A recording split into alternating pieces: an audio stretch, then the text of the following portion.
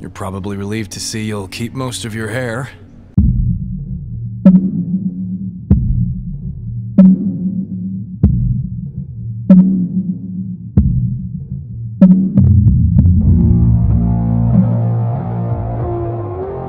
What is the meaning of life? Is a question I'd ask if my bills weren't so high. There's a moment in Crisis on Infinite Earths Part 1 that really touched me. Amazo is a robot created by Dr. Ivo for the purpose of draining power from metahumans in order to redistribute them to the powerless, all in service to prolong human life, because its own creator has accelerated aging. I wanted to extend my own life. You cannot give life. Only take. But then Lex tricked Amazo to beat the Justice League, which is very eerily similar to a certain other story. Anyways, Lex is also the one behind Ivo's condition, and Ivo himself wants the fighting to stop. So he tells Amazo to fulfill his function. The transference of power doesn't work.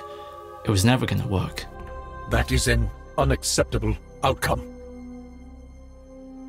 Everything functioned within expected parameters. So distraught, Amazo shuts itself down. Something changing your mind.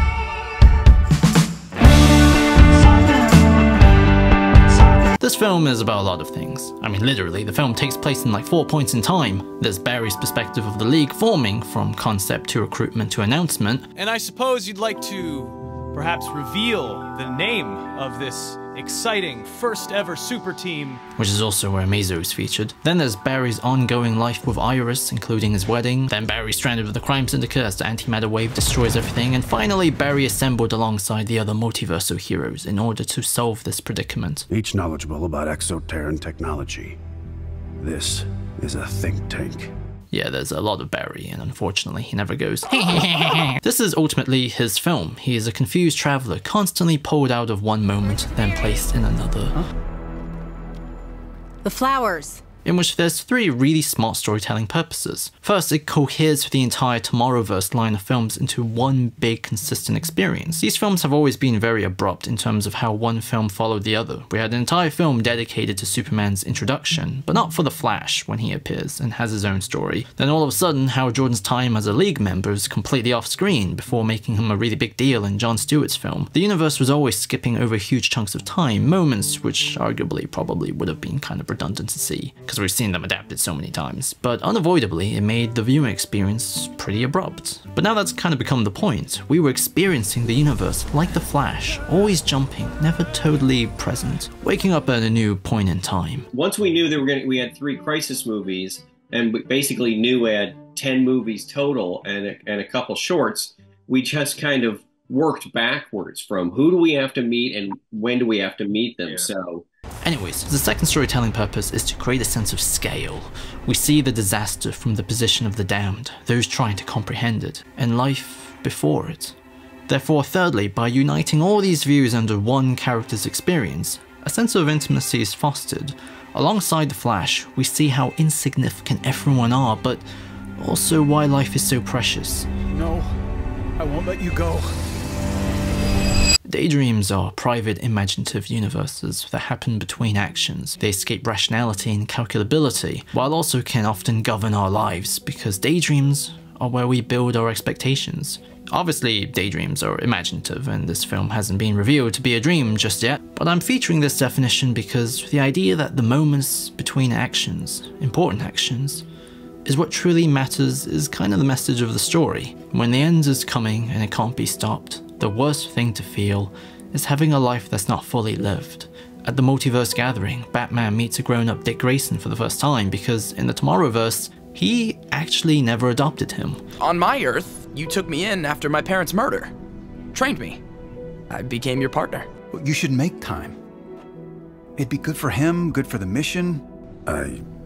That seems terribly irresponsible.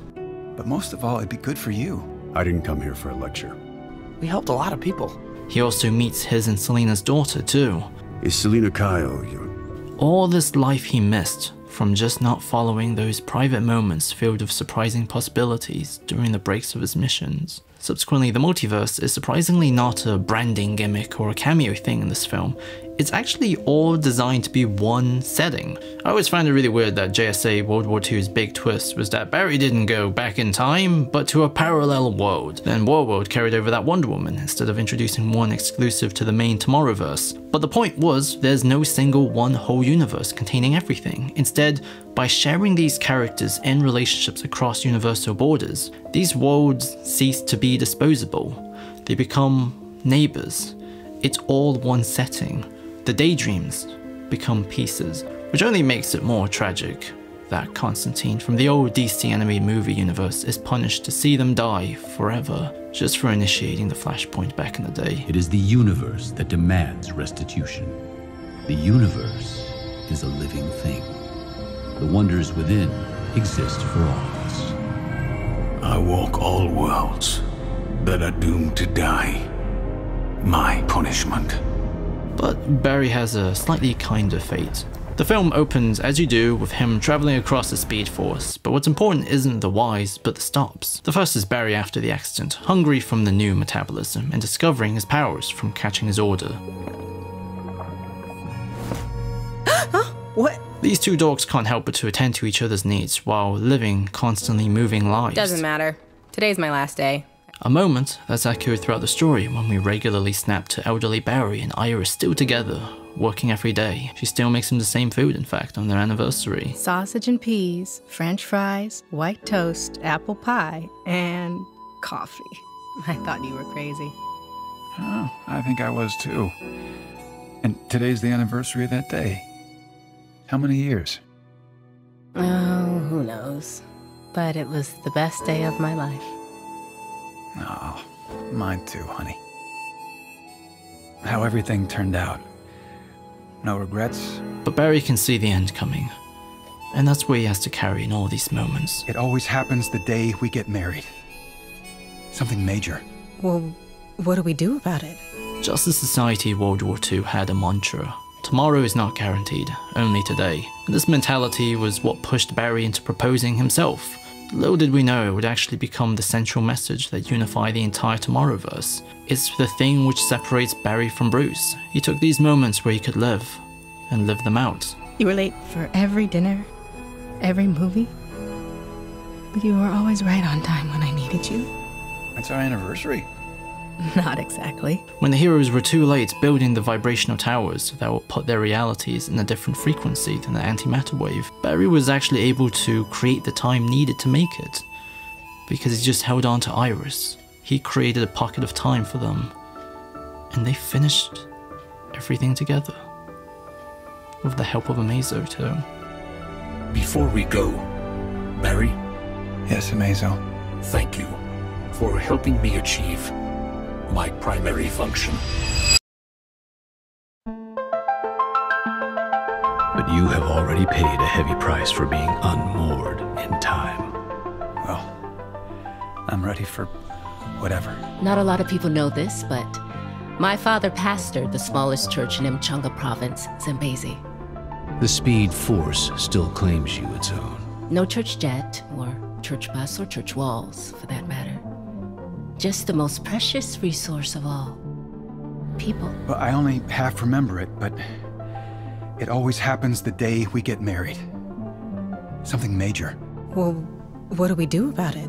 I never saw my father happier than when he was uniting people together like this. I'm not sure, but it's all going to be fine. We're going to spend our lives together. It will grant your farewells before the end comes. Grow old together. I promise. You can't promise that, Barry. I can. Listen, Harbinger, I got a proposition for you. Old age. I was heartbroken for a long time. And Diana? What does that mean? Sometimes losing loved ones gives people something in common. Someday she'll lose me too. We're not immortal. This is it. There's nothing we can do. We just watch the world end? She is. To lose everyone, again and again. I tried to anticipate every possible outcome. How does that make me any different than Luthor? Is it as bad as it looks? Yes. I run to her. Just want to say, Dad, Bruce, it's okay. But you are right in thinking that the end is close. Wrath, huh? Guess I'm in trouble.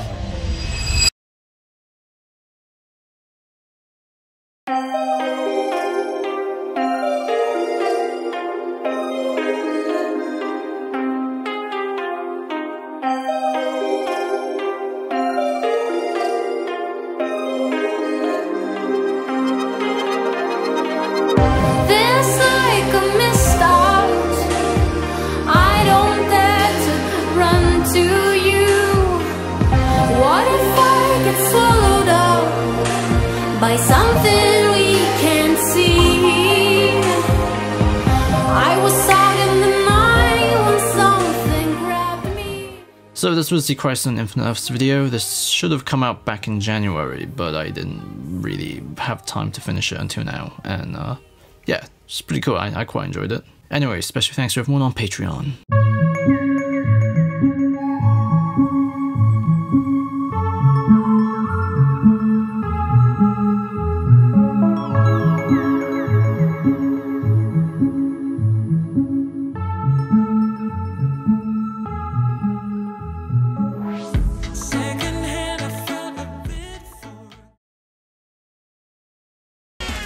Is that Batman?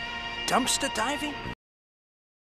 I don't know if the audience has the impression that we just started making movies and then said, oh, you know what, let's do Crisis. It was absolutely, all 10 movies are essentially one long 10-movie story that is Crisis. And we had to